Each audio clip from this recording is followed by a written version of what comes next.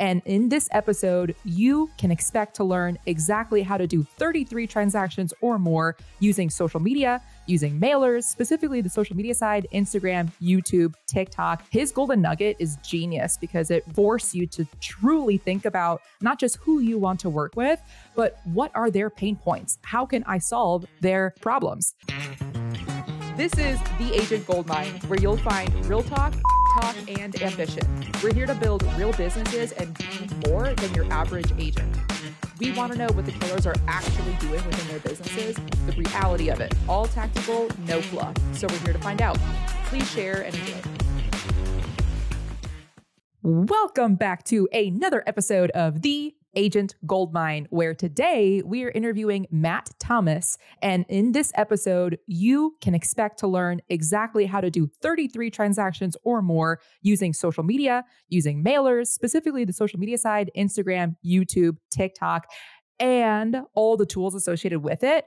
Because you guys know I don't do Canva, but he goes deep into Canva and the AI associated with Canva, video, Munch. This is the first time I ever heard of that, and a lot of other things, along with focusing on your specific avatar. So being that we're recording this in the beginning of 2024, his golden nugget is genius because it really, the questions that are on this golden nugget force you to truly think about not just who you want to work with, but what are their pain points? How can I solve their problems? So download that golden nugget and focus on who you want to work with, no matter what time of the year you're listening to this on. It doesn't have to be the beginning of the year. Whenever you want a revamp on who you're working with, this is the episode to listen to. Right. And more about our guest, Matt Thomas. So Matt grew up in a real estate household. His mom was an agent, but when he graduated college, he actually went for a career in corporate technology sales and was a top performer in tech sales prior to being like, I never want to do this anymore, but I still like sales. So let me pivot to real estate. And he is out of Chicago, Illinois, and he's been an agent for 6 years since January of 2018. He has closed over 200 transactions, 60 million plus in volume, and 33 closings and 8 million volume this past year in 2023 as a solo agent. And some updates about me and Ali. Ali, what has been going on lately? What are we going to update them here with? Some personal stuff. So a couple of days ago, I took a $1 million listing. It's my first $1 million because, as you know, the majority of my clients have been so far military.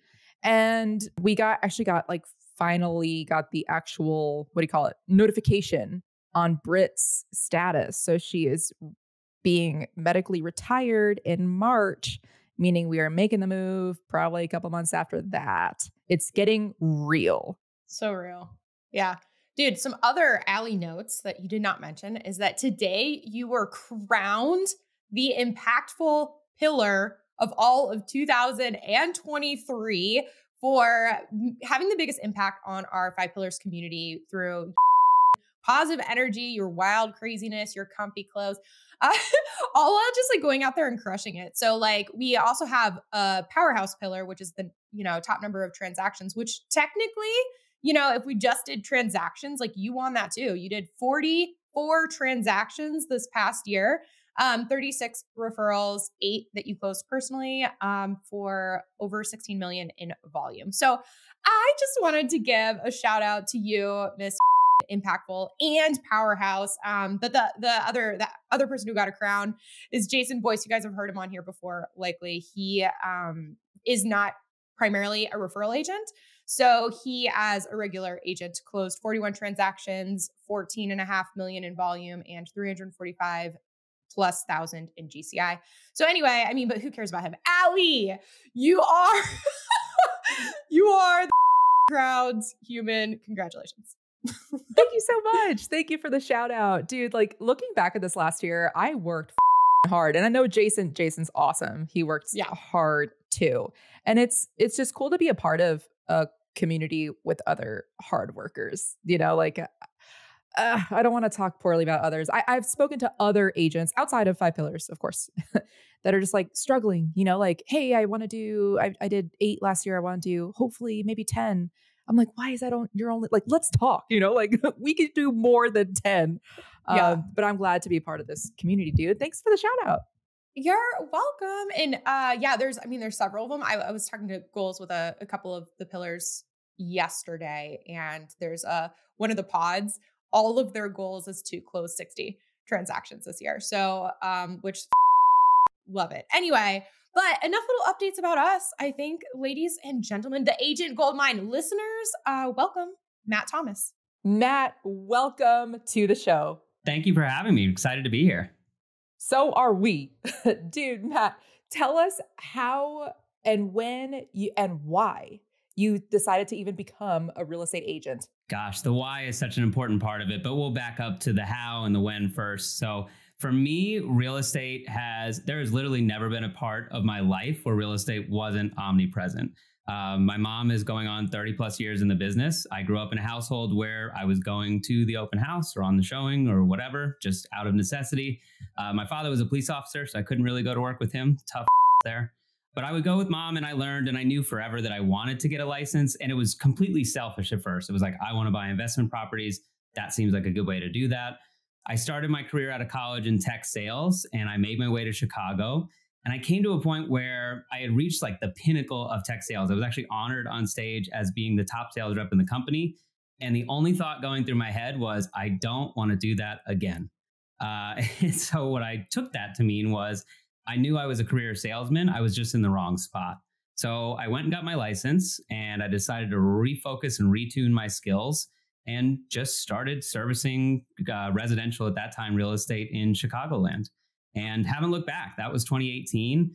I've grown a business now where I think this year we just crossed, actually I put it in my email to you. I was very excited, 60 million in closed sales. And I helped my 230th client just this week. So it's been a long ride. It's been a lot of clients along the way. But in all of that, I think the why truly and sincerely for me was sales is a skill. And I think it's one of the better life skills you can develop. There are many people who use it in a capacity in which it doesn't actually service their clients. And they will sell a product or they'll sell a solution or however they want to frame it. But at the end of the day, it's not actually driving a tangible benefit to the receiving end of that product. And for me, that was really difficult to stomach. I would sit in these B2B corporate conversations, and sometimes I wouldn't necessarily feel like our solution was genuinely the best, but obviously it was the best in that situation.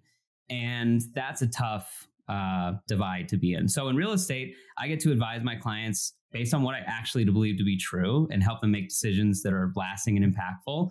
And we don't have to sell a product that I can't stand behind. Yeah, that's the one thing that I realize.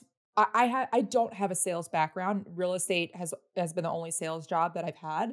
But as I'm like talking to other people that have sales backgrounds, they're just, especially if they're like a lender in a specific company selling their product, they are either brainwashed really to believe that their product is the best, as opposed to being like a broker. And so us as real estate agents, we can say this house is not the best product for you. Let's continue looking. Unlike a lender stuck with one company, they're like, no, this is the best product for you, when really it might not be, So what was the biggest trend that you took from your sales tech into real estate agent sales? Ooh, I love one line. And I think I may even include it in the bio that I gave you. People don't care what you know unless they know that you care. And that's universal. It was true in B2B sales. It's true in real estate. It doesn't matter how well versed you are on something. It doesn't matter if you have the right answer. If you can't prove to somebody that you care enough about them, that their interests are being taken care of, like the conversation goes nowhere. And I think that trend, it's not even a trend. That's just like a tried and true staple of good salesmanship.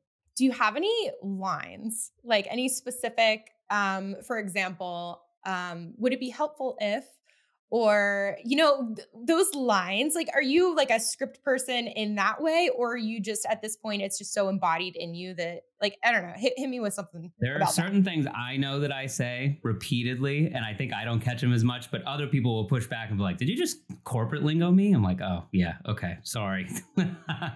So things like, this is a great plan. My primary concern is, right? learning to avoid but in a sentence is a really powerful thing. But puts people on their heels and like they're not ready for what comes next. It's that yes and exercise that some people learn in improv. So in sales, you learn to just move past it. So it's like, yes, that's really great. Here's my concerns. You just leave the butt out. So yeah, I do a lot of that. And I also think that is something I use in sales, actually, yes and. So when clients give me an idea, I build. I'm an instigator, if you will. So if you hand me something, I'm going to say, that sounds fantastic. What if we did this? And I'll present you back with an even grander version of it in my way. And hopefully it's received well. If not, you'll knock me back to where we need to go. But I think that creates really strong relationships when you take somebody's idea and run with it. Thank you for listening. Out of respect for your time, we want to make this show as valuable as possible for you. So if you have any feedback on how we can improve, please let us know. DM us at Ali the Agent and The Shelby Show. Being that you're good with scripts, are you finding where are your leads coming from? Are you cold calling? Are you doing mainly social media? What's the biggest bulk? So when I got into real estate, I did not have a local network here. Like I'm not from Chicago. I don't have family here. I have some friends. I did go to Notre Dame and they end up graduating quite a few people here, but not people that I knew. So I was like, I need to figure out how I can just get in touch with the biggest network possible right away. And for me, social media was a no-brainer. That was like day one. I saw Ryan Serhant. I was like, that guy gets it. He went from being a hand model to a billionaire. Like he's on something. And that has continued to be a lead source for me. So at this point, I get anywhere from 2 to 5 leads a week on social media. And the range really highly varies because they keep changing these damn algorithms. But when things are working, it's 2 to 5 leads a week inbound. I wouldn't call them cold because they know me through my content. So they're semi-warm leads, searching for active opportunities in Chicagoland within the next 12 to 18 months. I do a fair amount of cold prospecting myself. This year, I've started my local neighborhood. So a mailing campaign, a social media ad campaign overlaying it, and then circle dialing or circle prospecting, depending on how you want to call it. I've never been big on open houses. I don't know. In my mind, they live next to fishing. You sit and wait and hope something bites the bait. And like, I can't wrap my head around it. So I use my weekends for other networking. And really, that's where the bulk of my business comes from, is just the referral side of things. And taking care of my past clients, making sure that I stay in touch with them and actually see them face to face so that I continue to get referral streams long term. That's dope. Would you say that that's the order of the quantity? Like majority come from social media and then the marketing? This year it started to flip. So it used to be in the reverse. I would say I used to get almost all of my leads were like, I would go to networking events and meet people and stay in touch in a friendly way with no ask for business until they were like, aren't you a real estate agent? And then that was it. Right. So I did that at Notre Dame networking events. I did that in my personal life. I did that at every real estate meetup that existed in Chicagoland for like 3 years. And that was where most of my business started. And then as I was doing that, the social was going. It was just small. You know, I was making a lot of content. I never really gave up. I have thousands of videos out there.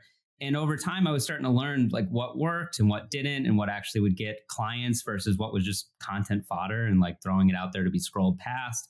So I started to refine the way I was doing content, less paid advertising, more really focused natural ads or natural content.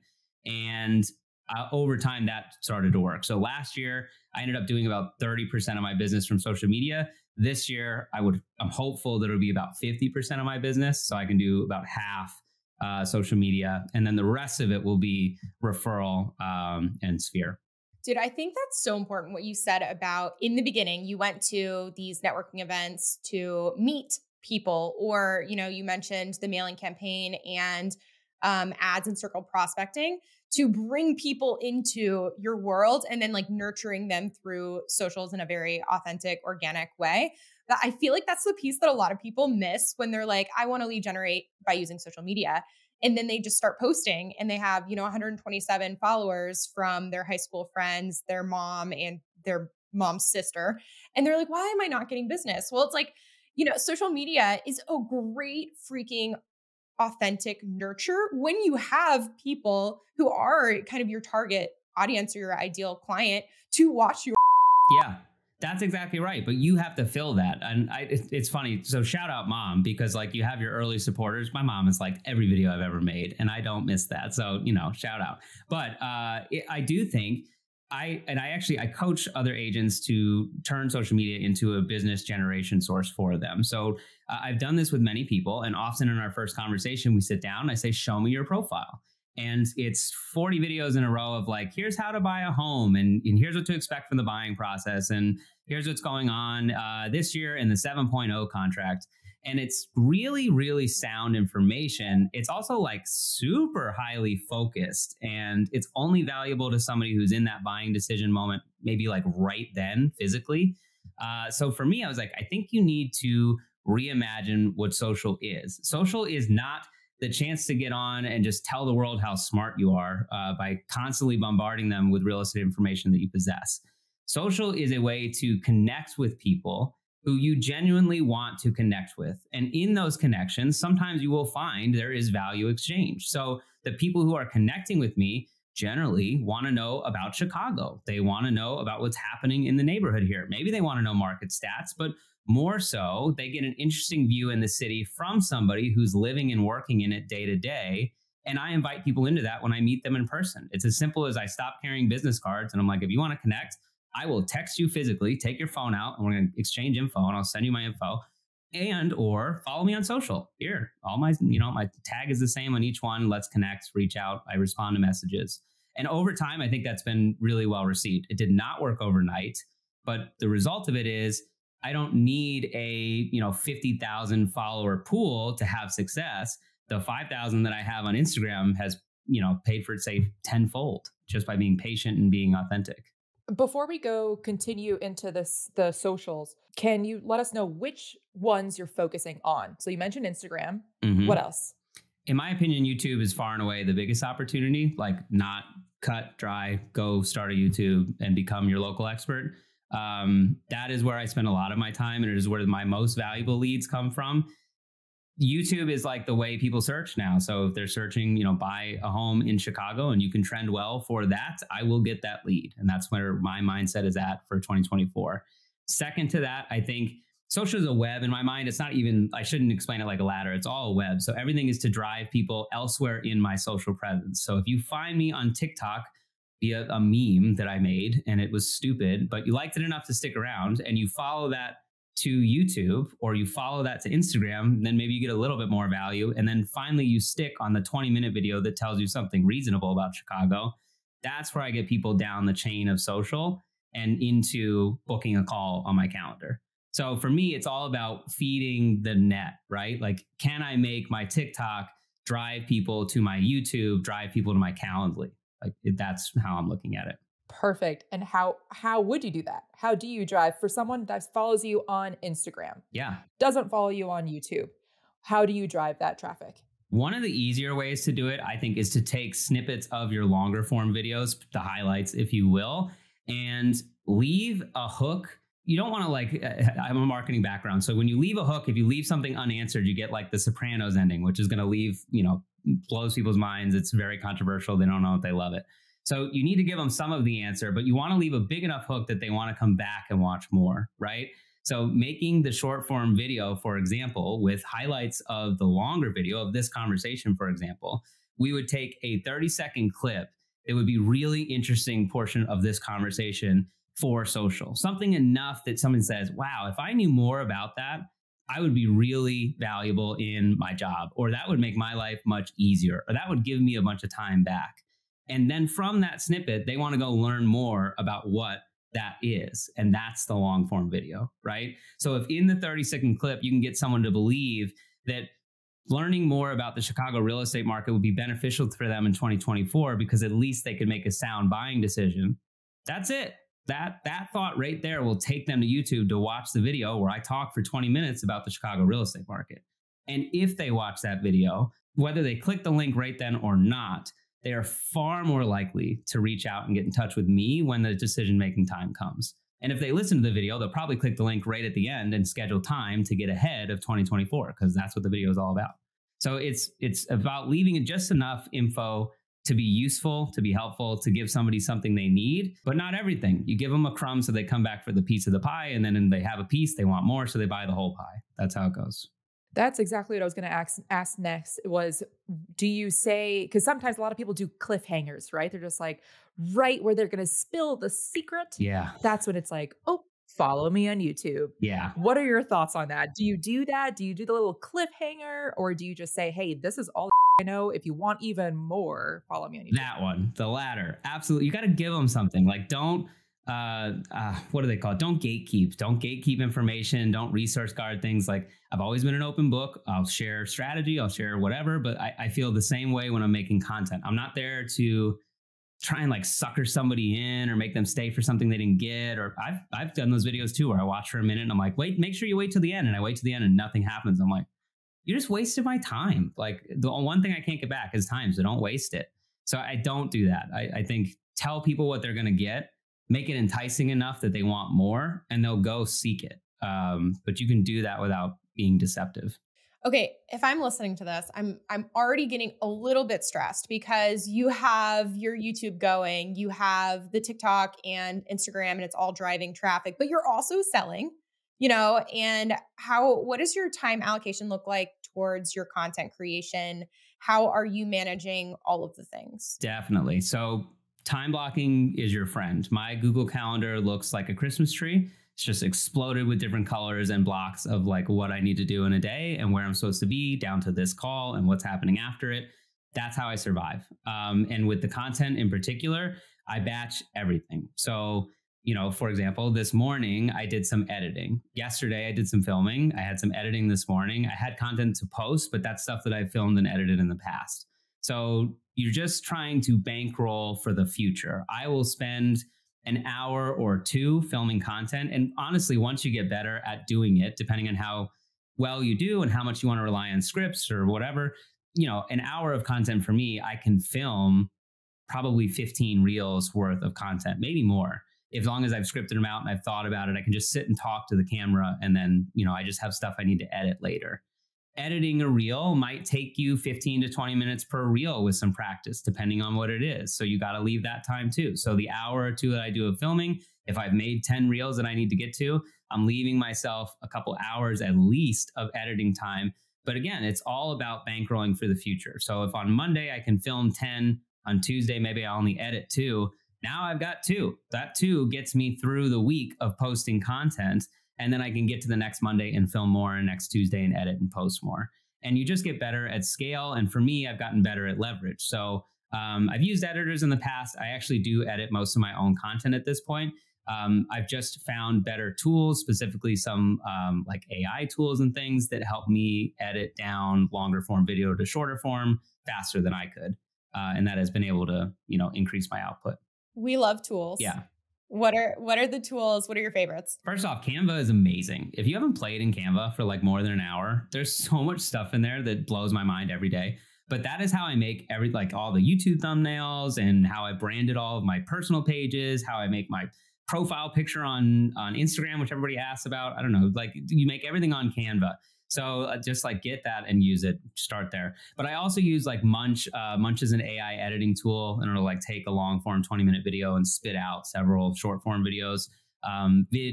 Video AI, it's VIDYEO, I think, .ai is another one, same exact idea. But where I use AI is twofold. Is like there have been some editing, especially with Canva and other things, where you can edit the background. So you can make a reel more interesting. It'll look like this, me talking to you, but I can put some stuff in the background that isn't really there. That's awesome. But more so it's the editing. Like the amount of time, as you know, that it takes to edit a 45-minute clip and to try and find 5, 6, 7, 60-second clips that you want from it, it's just time consuming to go through it. And you got to get the final version first and then narrow it down and down. So AI for me is like editing. How can I edit 5 videos in 10 minutes? Using Munch, I can get it down to, 10. I can get 10 videos probably. Have you used Opus? And do you know what the difference is between Munch and Opus? I don't. I haven't used Opus. Okay. Because I've used Opus and I've never used Munch. So I'm curious. But, yeah, you should. And they're also new that like I pretty much just take any trial I can get and like see if it's good and then, stick around for a little bit. Yeah. But I'm open to all new AI tools because I think that's sort of the future of long form editing. For Canva, I do with Canva. I You hate gotta it. get on I Canva. am so not creative. Oh, I hired it out. I'm like, I don't even care even if I got to the point where I was like really good, it just, oh, that just doesn't It fill my, it kills her. like Yeah, she's it dead. kills me. Yeah. Oh my gosh. Well, I So, would say if you don't but for want to those do that that, do there are like places Canva, like Coffee and Contracts and places, and like that's how they've made their money. Coffee and Contracts, which is now a part of BAM, like they started just by making thousands of Canva templates for real estate agents. Pretty much like real estate agents, like you were like, I know I need this. I know I need to do it. I hate doing it and I don't want to. So like there's plenty of resources like that too, to not do it yourself. okay.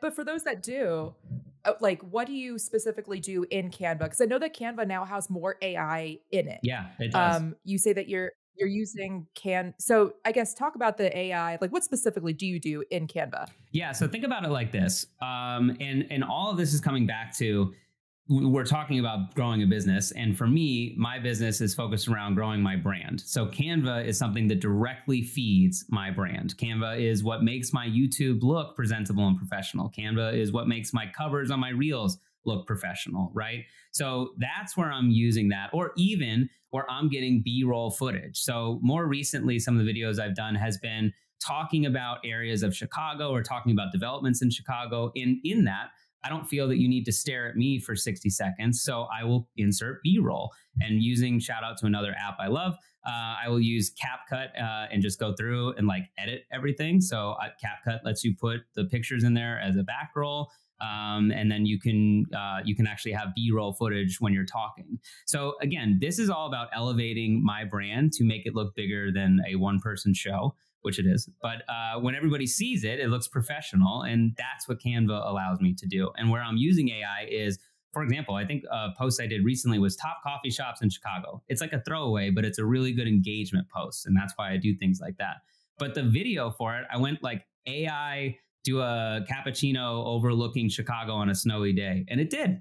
It's on my Instagram right now if you want to look at it. But there's and AI can make any sort of like stagnant background. I need a footage or a photo right now for you. And I think that's super powerful. It's a little weird and it can be a little scary, but that's where I use it. I use it for everything to make me look bigger. I'm so curious as to, so you mentioned you had an editor and then you went to doing it yourself. Why? Two reasons. I do think, and this is sort of changing for 2024, social is always on the move, but 2023, there was this real like grunge movement happening where people went away from wanting to see quality and they went towards like you rough moving on your phone, and just like organic content was doing better. And people were more receptive to that and the apps liked it more. Now it's starting to move back a little bit towards highly edited, highly professional is a little bit more favored, or at least getting a little bit more play. But it comes in waves. For me, the editing that I saw, I feel was a little overdone. I don't love overly done videos. I feel like that's like, if you need 15 graphics to make your point, the point probably wasn't strong enough. So just make a better video in 15 seconds and take out all that extra stuff. So for me, the editing, I wanted to simplify it. It was like, I don't want to distract from the message. I don't need it to be overly flashy. The editors I was working with had a little bit of a different direction, and they wanted to make it boilerplate. They're working with 15 clients, so they wanted to make it look like their other 14 clients because that was easiest for them. So it just didn't work. For me, it was like, this creatively is making me look like everything else that you see on social media. You mentioned trends. I'm curious about, what other trends have you seen where it's like highly edited to not? Like, what are the other trends on the streets? Yo, real quick, this podcast is not free. Cost of admission is sharing with a buddy who'd benefit or throwing it on your Instagram story. Tag us, we'll reshare that. On the streets is actually a trend, I would say, literally. Some of the best videos I've done, some accounts I've seen grow to like entirely on their own, is on the streets interviews, or you may have seen where they like run up to people and it's like, what do you do? How much you make in a year? Or can I tour your apartment? I know that one's popular here in Chicago and in Manhattan. So that type of content does play well.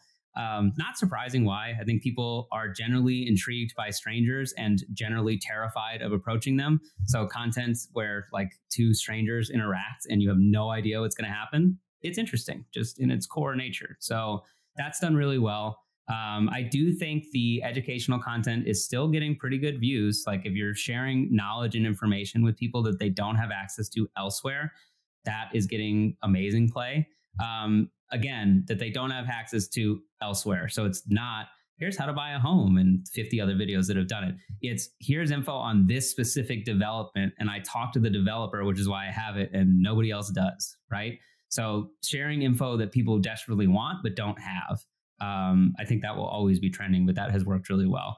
And then the last thing that I don't know if this will cycle out. I'm seeing some changes, but again, messaging is really valuable. And you see so many things on Instagram, or I do at least, where it's just a video like of nothingness, like background or someone working or doing something and words on screen. And for whatever reason, like my brain stops and I read those, and I do stick around to see what that says. And if it's interesting enough, I'll even open the caption and read that too. So I do think some of the playing with just general B-roll footage, even boring footage, and putting valuable text over it is trending right now, has been trending for a little bit.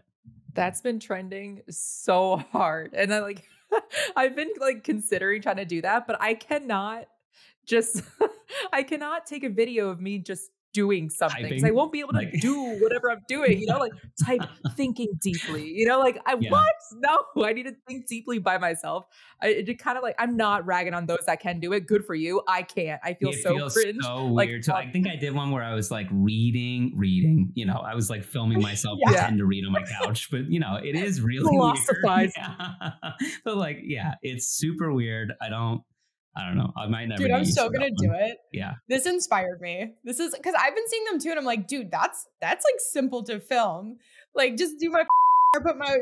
I've seen entire accounts where they don't say anything to the page. Like they don't address their followers other than it's just footage of like them and some words, or footage of them and a trending song, or they just do the trends. Like if you scroll on Instagram or TikTok, because those are the scrolling ones for the most part, if you scroll and you see a video, like a trend 2 or 3 times, or you hear a sound 2 or 3 times, go make it.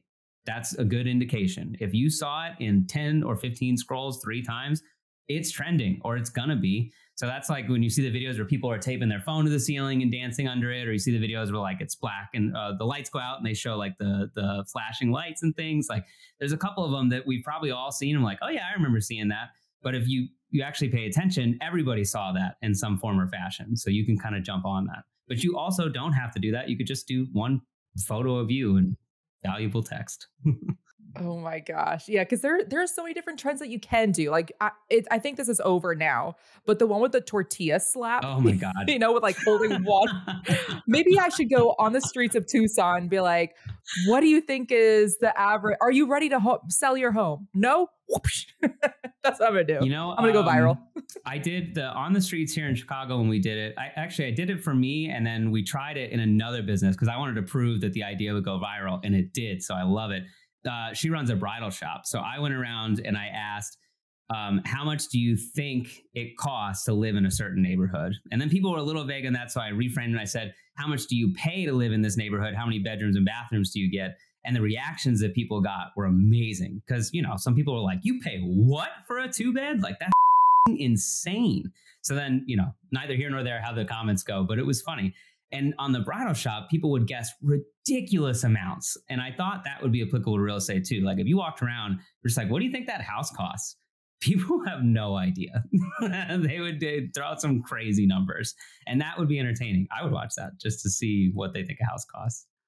Dude, I would too.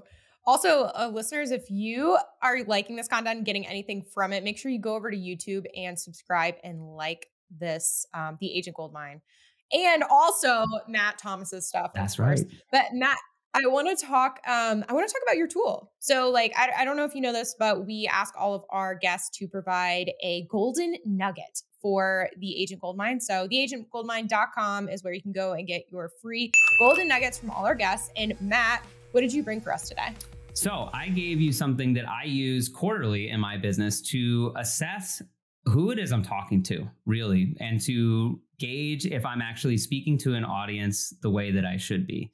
What we're all doing every single day is like prospecting to meet new people and help them close real estate transactions. Who you choose to do that with varies by agent. Some people like working with first-time buyers. Some people like working with investors, insert whatever your specialty is here. But I think too often when people first get in the business in particular, they try to generalize. It's like, just shoot the shotgun and whatever it hits is what I'm going to do, because I don't have any money, but also I just need to get started. And for a little while, that's okay. But over time, I really think you got to focus on something, right? Like, what is your specialty? What do you deliver that is better than the other 2 million agents that you're competing with? Like, why are you valuable? And answering that question can be really difficult. So what this tool is reframing it a little bit in putting yourself in your audience shoes, or putting yourself in our client's shoes, and asking, what are their problems? What are they trying to solve? What physically, like, what is their demographic? How old are they? Are they male? Are they female? Where do they live? What are their life struggles? What are they dealing with right now?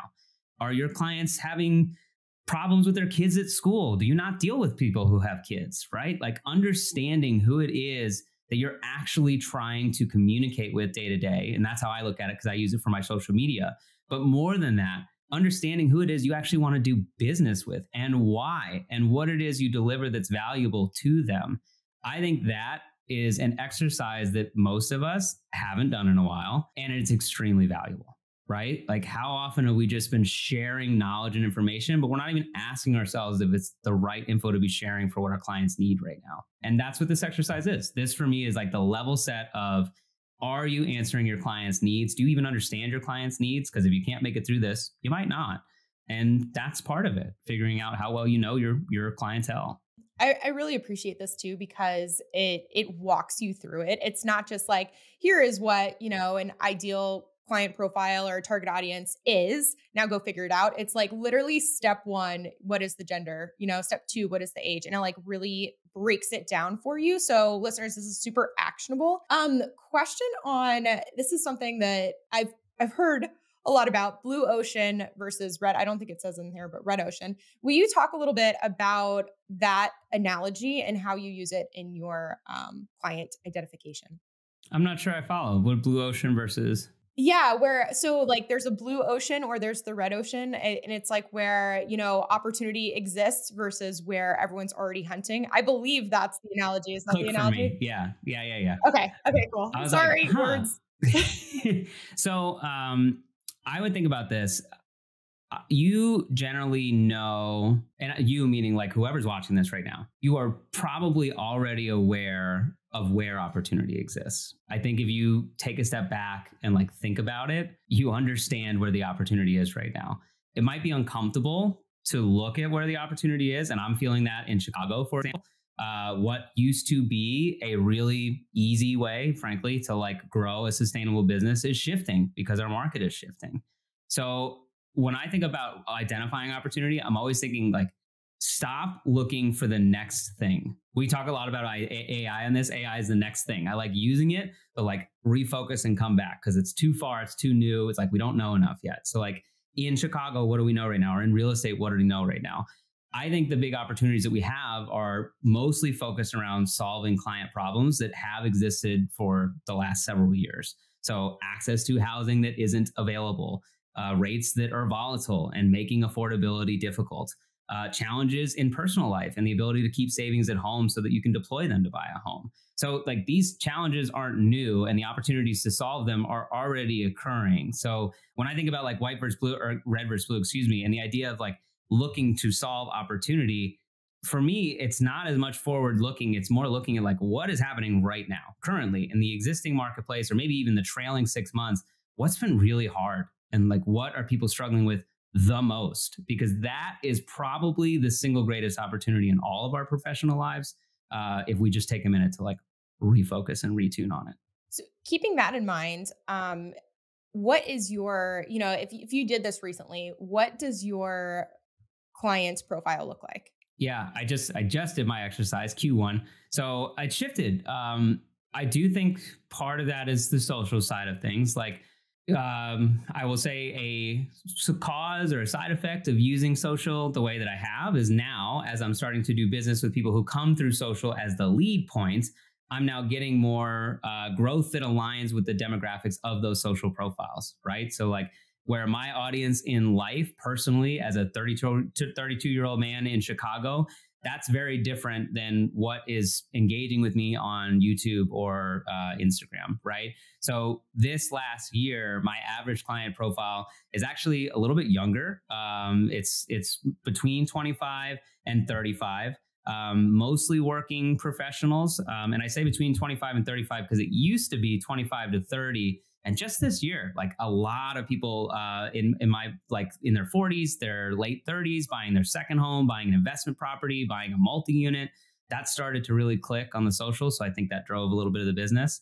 But they're usually I would call them a high earning family. Everyone's opinions on earnings is different. High earning, they're making six figures for the most part. Most clients that are coming to me, and in many cases, they're dual earning six-figure households. And they're looking to make decisions for their future. So I'm dealing with young families who are like husband and wife thinking about having a child, young family, or maybe pregnant with their first child. If they have their child, they're planning for the future. That's a great client, right? So a lot of mine is early stage life.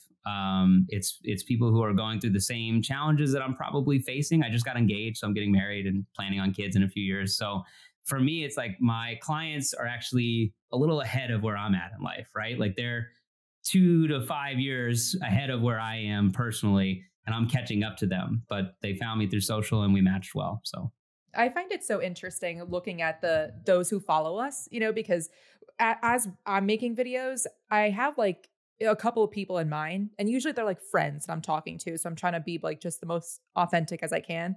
And I find such a big difference between my Instagram, which of course people knew me before I was a real estate agent. So they've been following me. It's people in my circle, usually people my age. So like also kind of between 25 to 35-year-olds. And then you go to my YouTube where I am focused on Tucson. And it is, I mean, by a whopping majority, 55 to 64-year-old men. I am not surprised at all. It's so crazy. Hey. I love it. I guess we didn't talk about it. I actually was born and raised in Arizona, in Mesa. And I spent 12 years of my life there. So I know the Valley very well. My dad lives in Scottsdale. But when I think about Arizona real estate, like even my first thought is retirement community. So when you threw back like the average age on YouTube, I'm like, oh yeah, they're thinking about where should I retire in 2024? Yeah. And I just moved to like this new community because I move into a new spot every year. So I'm really trying to like hyper focus on this specific new build community. That's awesome. So therefore it's like, yeah, higher price, and therefore it's not 25-year-olds anymore. So it's interesting to see the differences. Like my Instagram, I get a lot of outbound referrals from that. People in the military, hey, can you connect me to a real estate agent? Yes. And then in YouTube, it's like, why is it important? Like, why should you live in Gladden Farms in Marana, Arizona? Right. Well, and to that note, be careful what you put out, because I know people who go viral maybe for the wrong reason, or they have something hit that they didn't intend to do as well as they wanted it to. And then you grow this huge audience that doesn't really understand what you do, or they're there for the wrong reason. And that's a big part of like when you talk about who's watching me, a lot of that is the content that I put out. When I put out a lot of, hey, here's rentals in Chicago. Yeah, my audience was 20 to 25, dead on. Like we're in it. Once I moved to, hey, here's how to buy a multi-unit and house hack, or here's how to make an investment in a condo building along the lakeshore, all of a sudden we were shifting up. Now, all of a sudden the 30 to 35 or 30 to 40-year-olds were paying a lot more attention. It's all about like the content and how you frame it and who's listening and receiving it. Again, going back to that exercise, if I wanted to hit rentals, I wouldn't be talking about multi-unit sales, right? That's just not what I would do. So you got to understand who you're trying to hit. Yeah. Ali and I talk about that a lot, actually, because both of us kind of came up in the investor agent space, like very much like investor, bigger pockets. Like that's all we talk about because we're trying to build our own portfolios. And then both of us realized that by talking about that on the internet and in all these conversations, that's exactly what we were attracting. And then we have like all of these like bigger pocket homies who have no money, a lot of them, and are like just drinking the Kool-Aid without actually taking action, who are like knocking down our doors to work with us. And after, enough of that, you have to take a step back and be like, oh, I'm the problem. Yeah. They're doing this because I am talking about this and I'm asking for it. Or, I realized I was making content for a little while, and I've always been transparent with people. So when the market's bad, I'll tell you the market's bad. But then I realized depending on how I said that, it would predate how the conversation would go when I saw somebody in person. So I would, run into them at the brewery and they'd be like, oh man, I saw your video. The market's real tough right now, huh? And I'm like, oh, I've already like pre-framed this conversation. I didn't even have a chance. Like I have to think about whatever they last saw from me is what they're going to take into this engagement.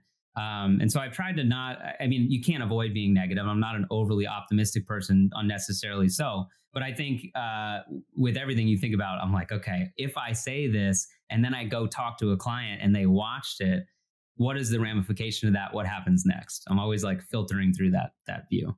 Leading right into what happens next for you. What's next on your plate? Ooh, this year is going to be a busy year.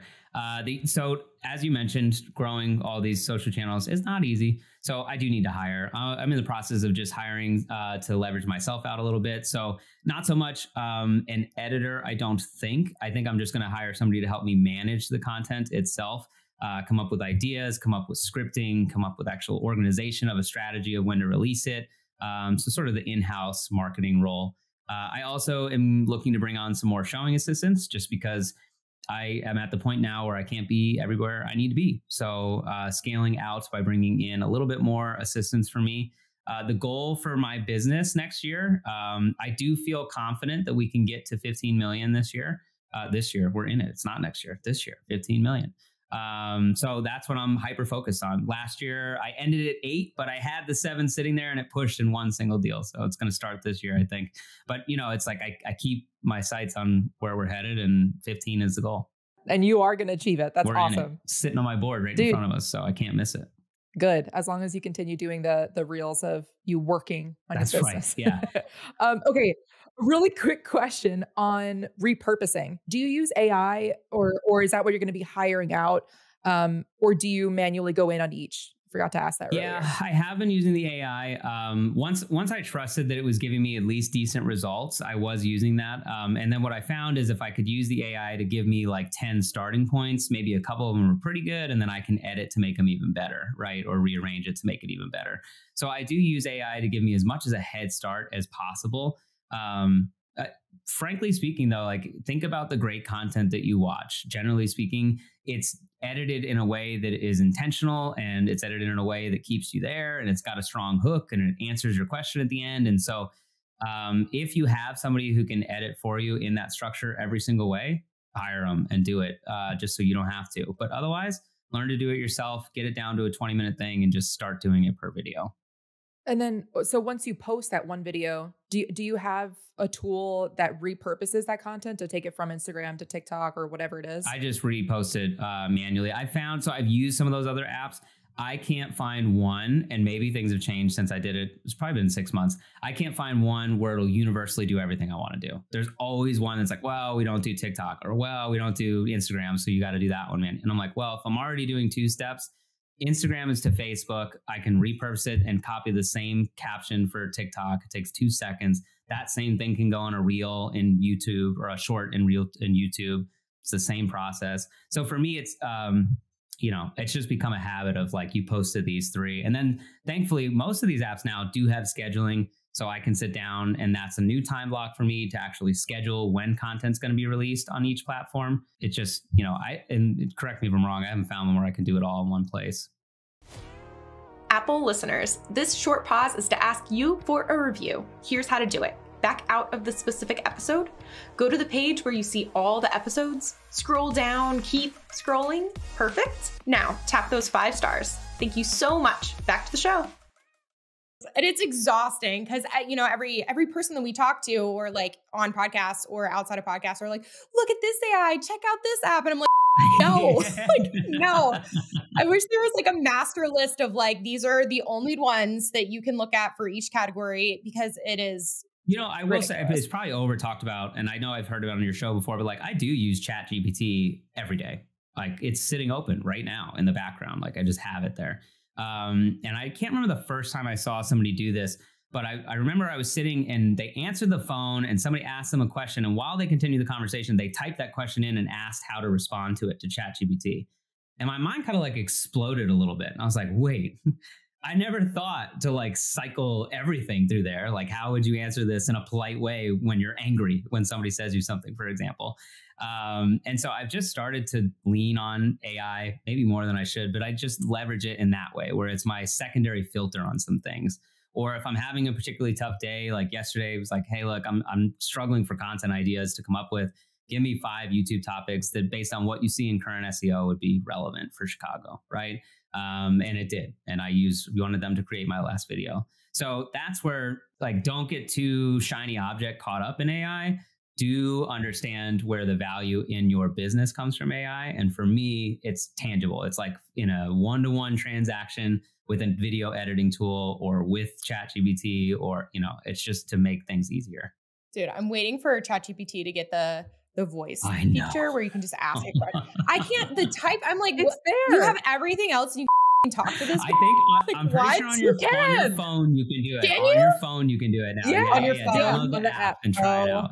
I will tell you, still read it, because just like normal voice to text, like, I don't know, I had some pretty glaring typos in there that would have fundamentally changed what ChatGPT was going to spit out for me. So, dude, and then you auto post, and that's when you go viral. It's happening. I mean, it's like, it's a really easy way to get a lot of things. For sure. Okay, Matt, before we're about to head into a wrap up, what did we not talk about though that's like bursting from within you to share? Yeah, the only thing that we didn't hit on that I just think is important for right now and for agents in our industry, there's like a lot of FUD out there about like the sky might be falling and how many people are leaving. And this is an industry of ebbs and flows. I saw that when I was growing up as a kid. I've seen it personally now. There are peaks and lows to this roller coaster ride, just like any other. But I think as long as you're focused on doing good business and sharpening your skills during this time period, you will win, and the competitive marketplace will get easier for you. So like my one true like call out to all agents, because I feel so strongly that next year is going to be a great year for those who are ready for it, is just hone your skills, figure out who it is that your message will be well received with, and go after that party and just like go get it. This is a huge opportunity right now. That's going to stop this summer because it's an election year. So you have about 6 or 7 months to really hit it before, I think somebody's going to pull the e-brake as we wait to see what happens with our country. I 100% agree. And honestly, this is like the perfect golden nugget to be able to narrow down and start the action, like beginning of the new year, or no matter when you're listening to this, it's always good to fine tune who your avatar is. After every transaction, like what did you like from working with that client? What did you not like? How can you avoid working with that type of person in the future? How can you get more of that type of person in the future? So the questions that you ask on that golden nugget is amazing. Thank you so much for sharing. Of course. For the wrap up, out of all the tools that you use, what is your favorite app or tool, either in your business or personal life? I'm not going to say Canva. I can't do it. You can. No, it's not my favorite. I do like what it makes. And I'm very proud of the Canva team. Shout out. But no, that's not it. Is it really going to be? It might be ChatGPT. I use this thing so much. And even just, I'm so fascinated with it personally, like with AI and the idea of automating things. And I've used it more recently, going into like the DALL-E version and creating photos and going down that rabbit hole. I just think it's a really cool thing to play with. I don't know if it's the most impactful in my business, although I will say it is changing how I do business. And I do think I'm getting a little bit better at some of these moments that were difficult, right? And it's that I said, I'll get an email that upsets me from a client, and having something like, you could talk to another person and ask them what they would say, but you don't always have that on the go. And so using ChatGPT to be like, okay, I want to respond to this in a polite and calm and professional and direct way. Give me an example, and reading it and going, oh my God, thank God you sent that, because I was going to send something so much worse. Like, it's made me a better professional. So I will say that has probably saved my ass a few times.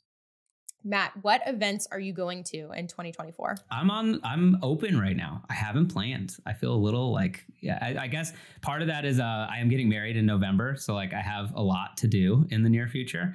But I don't have any big conferences. I will say last year I went to the Social Media Con, which is like an all call for social media gurus around. And that was fantastic. I may very well do that again this year.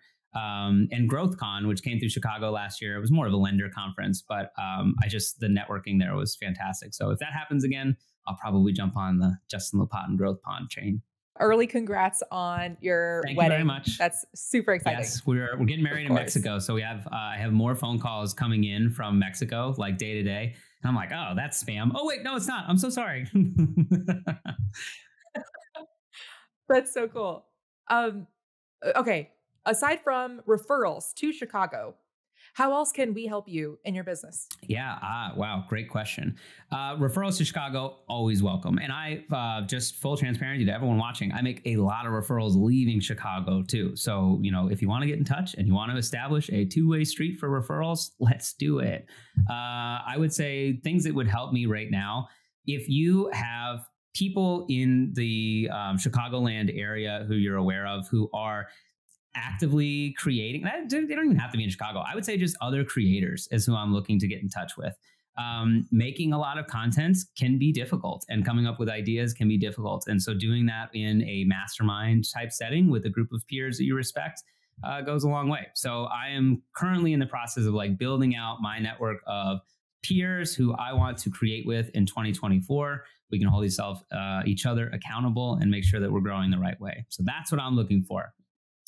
Perfect. And just remind everyone where they can get in touch with you. Yes, I have no shame and never even thought about the fact that I shouldn't put my personal cell phone up on my Google business, but it is, and it will stay there because it's too late now. So if you Google Matt Thomas, Matt Thomas Real Estate, I'm up there. You can see my old Google profile, but please connect with me on social at Matt Thomas Real Estate. I should pop up. It's MATTT. There's 3 of them. I know God gave me 3 first names, believe it or not, but that's how it goes. So Matt Thomas Real Estate on all profiles. I'm always happy to connect. I do respond to messages. If you feel more professional and you want to do the whole LinkedIn thing, I'm on LinkedIn too, whatever works best for you. So, and then I will say, just my email is matt.thomas@bairdwarner.com. Sorry. If anybody wants to actually be old school and send me an email. At Baird Warner is BAIRDWARNER. Matt Thomas at bairdwarner.com.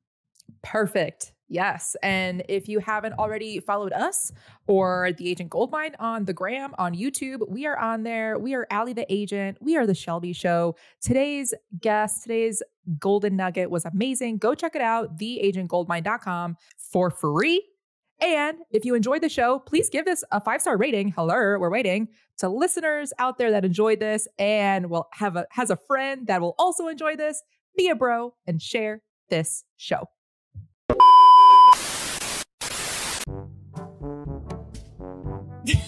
Ali, our first one. Matt, just so you know, and I'll mark the clip, we do this thing where when we unmute, we're like, I'm next, until we unmute at the same time, and then we're like, who's next? So, Ali, do you remember your question? Yeah, I do. Okay, go. Okay. Now I don't remember. Oh my God. Okay. Oh, got it. Thanks so much for listening, dude. If you want the golden nugget that this guest provided, see the show notes or just go straight to theagentgoldmine.com. That's where we keep all our resources for you. Till next time.